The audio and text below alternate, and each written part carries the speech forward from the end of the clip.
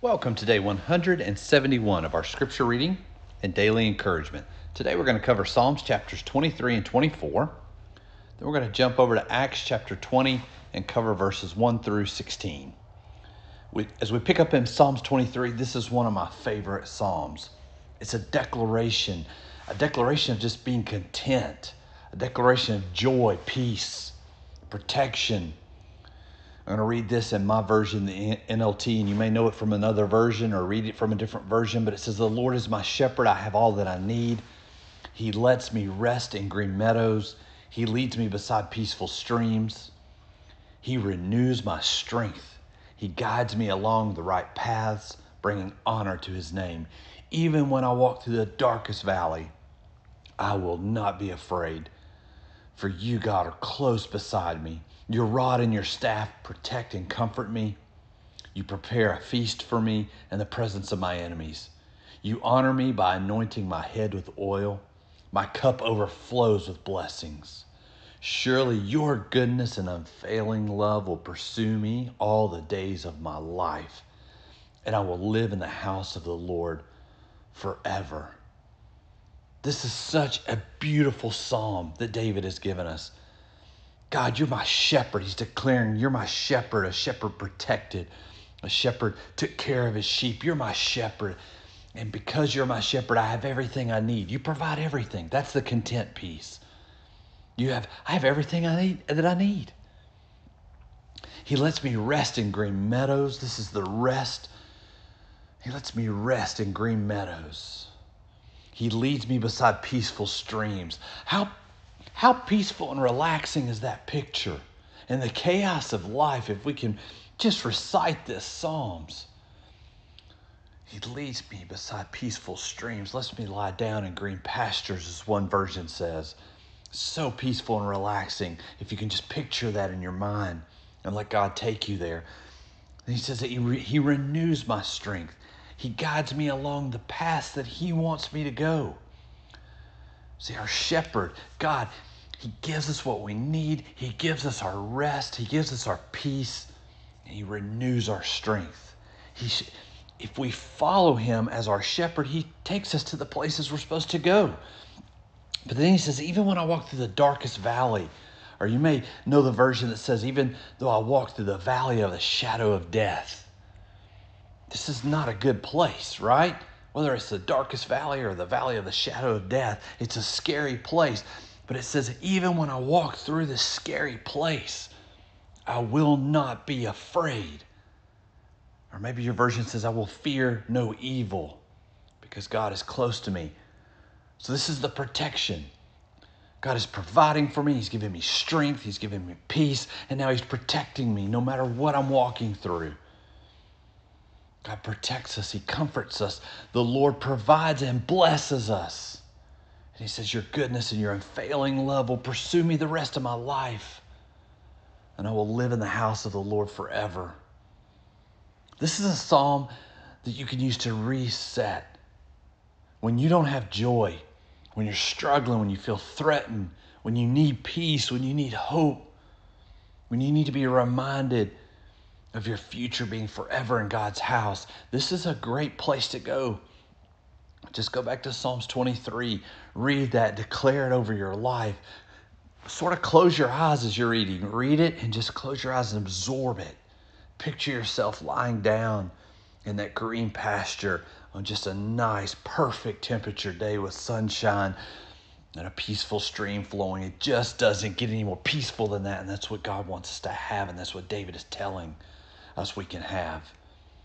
Now David continues to praise God as he moves into Psalms 24.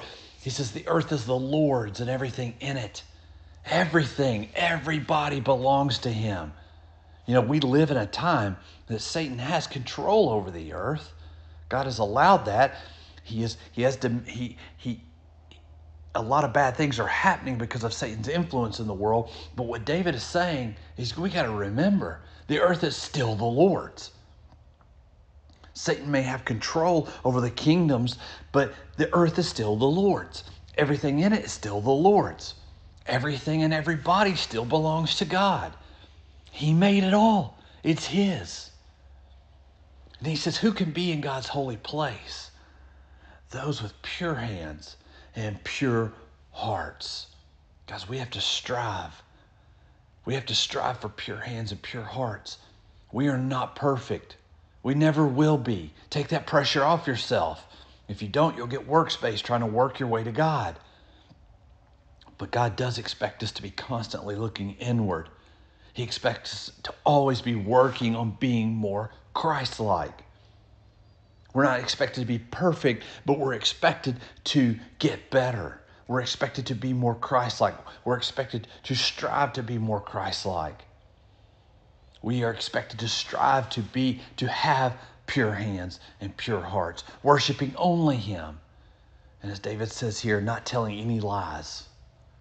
When we worship Him only and we strive for pure hands and pure hearts, that's when we receive the Lord's blessings and have the right kind of relationship with God. David finishes the psalm by declaring that God is strong and mighty, invincible in battle, the Lord of heaven's armies. He is the King of glory. And I'm going to say that again. He's the Lord of heaven's armies. He is the King of glory. He's invincible. He's strong. He's mighty. See, sometimes we got to rely on that shepherd to protect us, to give us hope, strength, be content with what we have. But we need to be declaring how great and how mighty our shepherd is. He's strong and mighty. He's invincible in battle. He's the Lord of heaven's armies. He's a King of glory. And that's the shepherd. That's the shepherd that we want to approach with pure hands and pure hearts. So God, my prayer today is that every day you would show us what we need to do to cleanse our hearts, to purify our hands so that we can get closer to you. And we thank you for the grace of Jesus that covers our failures. Oh man, these two Psalms have been a beautiful picture of the peace, joy, strength, protection that we receive from God when we strive to worship Him with pure hands and pure hearts. We're going to transition over into Acts. As we picked up in Acts yesterday, there was a riot. There was a riot against Paul and the believers. Paul's come into town. He's spreading the good news. And now these people aren't buying the idols anymore from the silversmith. This is disrupting business. It's disrupting their way of life that was comfortable to them. But it says it subsided, and when the uproar was over, Paul gathers the believers and he encourages them. See, guys, we always have to be encouraging each other. That's why I started doing this to begin with. It's just to encourage people. So I can be encouraged as well. But Paul gathers the believers. He encouraged them. They needed encouragement because people are always coming against them, just like people are always going to be coming against us. This is a great model that Paul's laying out. Paul traveled to different places. He spread the good news, and that produced many believers. But then he circled back to those places later to encourage them, to check on them, to see how it's going, oftentimes correcting them. And this is important. If we go to a place to spread the gospel, or we're a part of bringing someone to be a believer or a follower of Jesus, we need to circle back to them and encourage them, strengthen them. Maybe they're part of your everyday life, so you're constantly encouraging them. But if it's someone you are allowed to bring to Christ and you're not with them daily, you need to think about when you can go back and encourage them and strengthen them. Make sure that you're being that for them in their life. This life of following Jesus is not an easy one. Let's be honest about that. Jesus himself said we will be hated for loving him and following him. So we all need to be encouraging and strengthening each other. There are days when I am really just down. I feel like I'm giving it all I've got, and it just maybe isn't good enough. And that's Satan working on me and attacking me. And one of you will call. One of the people in our church or a friend will call and just say, I just want to encourage you. What you said today really lifted me up. And you see, I encouraged you with this scripture reading, but then you called and encouraged me with what the scripture reading did. That's what we're supposed to do. We're supposed to build each other up. We all need to be encouraging and strengthening each other. Don't just accept the encouragement and strength that someone's giving you. Turn around and give it to others. Part of how we encourage each other is simply by sharing scriptures and what those scriptures mean to us and how they bring us out of low places or tough places. Maybe when someone is going through a time when they don't have peace, pointing them back to a Psalms 23 type scripture. Often reminding each other of our favorite verses is what keeps us going. And we need to take this model that Paul has shown us and be that for the church, constantly circling back and encouraging those that God has put in our path. Maybe for you, that person is in a different country because you went on a mission trip. Maybe that person's in a different city or a different state or a different county, a different town, a different church body. I'm constantly trying to encourage people that don't go to my church.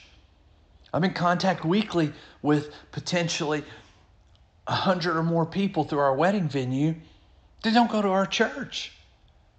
But if I see that they're down, I'm always trying to encourage them and strengthen them because that's our job as the bigger church body. Doesn't matter where they live, where they're from, what church they go to. Part of our job is to spread the good news. Let the Holy Spirit draw that person in. But then come back and be an encouragement to those people and build them up. So let's do that, guys. Let's build each other up. Let's encourage each other. Yes, we need to grow the body. We need to spread the good news so believers are brought in. Remember, that's the Holy Spirit's job to do that work. Your job is to tell the good news. The Holy Spirit's job is to draw them into it. But then our job is to come back and encourage those people. So today, I hope you are encouraged, and I hope you have a great day.